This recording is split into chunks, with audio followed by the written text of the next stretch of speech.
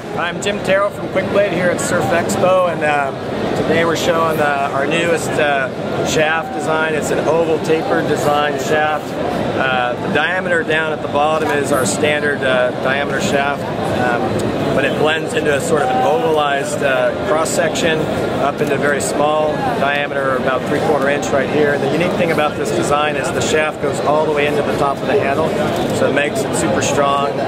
We haven't had any handle failures or anything like that. It comes right now with a standard ergonomic palm grip that's slightly different from our previous design. It's got a nice feel. We're going to offer this in EVA for 2013, the EVA wrapped handles as well. The nice feature about this is typically paddles are sold at full length and you cut them the size to put the handle on. These are going to be sent to the shops with the blades unattached, and you cut from the bottom end of the shaft. And the reason for that is it puts your hand, because of the taper, if you're a shorter person you generally have smaller hands. So where you hold the paddle, it's going to be a smaller circumference, and as you're a bigger, taller person with bigger hands, the shaft circumference is more proportionate to your body size.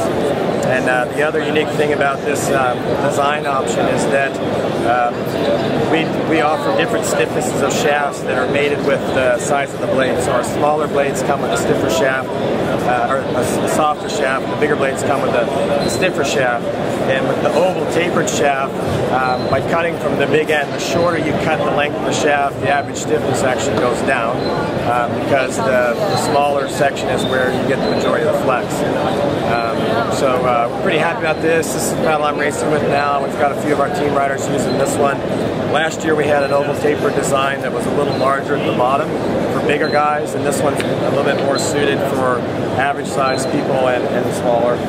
And the good thing about this design too is the overall weight of our elite racer now is coming in under 16 ounces. It's coming in at about 15 ounces for a 78-inch paddle in the elite race model.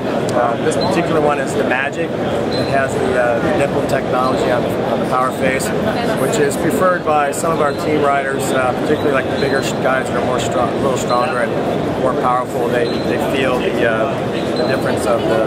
What exactly does it do?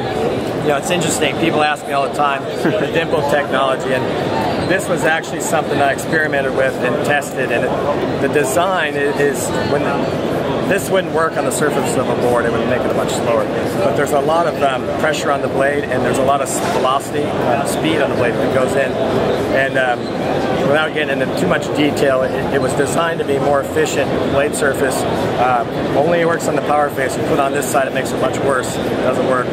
But with pressure and speed on the blade, it makes for a more efficient catch. But I don't know if it's the placebo effect or what, but some people seem to think that the Magic paddle holds the water better, it makes it feel like a bigger blade. And I don't have any data to back that up, but it's a feeling that some of my team riders have where they were actually able to go to a smaller blade. They feel like they get just as much power as their larger blade with the dimple technology. But that's yet to be proven, and it's a very subtle thing. You know, I use the Elite and the Magic, and I switch back and forth. One thing with the Magic, we're not able to get them quite as light as the Elite blades just because of the texture and the technology. But it's pretty unique. A lot of people like it, and it seems to work for some guys. So we're still making them. We make a lot of them. So your new shafts, when are they going to be in the stores, and how much are they going to be? A couple shops have gotten a handful of these, and they've kind of just through word of mouth from my team riders. But these are in production now. I've got limited tooling, but they're available starting in a week or two from after the show here. We're going to get them on our website hopefully, and dealers will be able to log in and place the orders for these. If you're a select dealer that can get our high-end race paddles. All right, thanks, Jen. All right. So Talia, you used a small blade in the Molokai race this year, yeah? Yeah. Tell us about that. Why did you choose that? It's really funny. Everyone was kind of laughing at me that I was using this small blade, and they're like, "What are you doing? Like, why are you using that?" Sure. I'm like, yeah, like I'm pretty sure. I've been training with it all season, and I really like it. It gives me really smooth strokes, and I feel like I can get into the bumps quicker, and because it's such a light paddle, I mean. And it has a thinner shaft too, right? Yeah, it just was way more comfortable for me to use, and it paid off. I was out there, and I never, like, I usually get really sore, like shoulder issue at the beginning of the season, and I was using a bigger blade, and then I switched to this one, and it was like huge difference, and I never had that problem the whole time with your Molokai. What handle did you use? What kind of handle? The EVA? Yeah, I had this handle. EVA foam handle. Okay. Yeah. So obviously it must have worked well for you because you did really well, right? It worked great, so I proved them wrong. Flyweight. The Flyweight's been a popular seller this year, and it was so popular that we're going to offer this in an elite construction as well. Slightly different layup of the blade to get another ounce or two out of the weight, and a pre-preg tube with the textured surface, same textured surface that we offer on our standard lead race paddle. And these we've already built some, and they're going to be available to start shipping out by probably November 1st. And I think they're going to be pretty popular. Every time I put one in somebody's hand, they go, wow! So Flyweight Elite Racer. Flyweight Elite. And it's going to be the Elite Flyweight, and it's 13 ounces. So the one used in the races, it was just the regular she used the standard, standard carbon one. Carbon, yeah. We make this in an all fiberglass too, which is popular for kids and women that are touring. But for racing, the all carbon Flyweight's a more popular configuration. Yeah. All right. So hopefully we'll have them at Blue Planet soon. Thanks. Okay, so what else do you have that's new? So the new Flyweight with the smaller diameter shaft was such a popular model for us this year.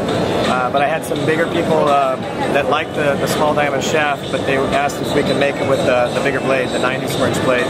So we then came out with the Superfly, and the Superfly is available in carbon fiber or fiberglass. This particular one is a fiberglass blade, but it's a 92-Sprint blade, almost identical template to the Kanaha 90. Just a slightly slender shoulder and a little bit more in the corners here for a race, and this has a 35 stiffer shaft. So I think people that are a little bit more power, a little bit stronger, that want that slightly bigger blade than the standard Flyweight, but still prefer the small shaft, are going to like the Superfly. Hi, my name is Bailey Rossen. I'm a sup racer from St. Petersburg, Florida, and I love my Quickblade Flyweight. It's got the perfect size blade for me. It's super light. The carbon fiber has always worked really well for me, and I wouldn't use anything else in a race. I love the shape. I love everything about it. All right. What kind of races have you done with this paddle? I've done river races. I actually went to Ohio with Jimmy a couple months ago.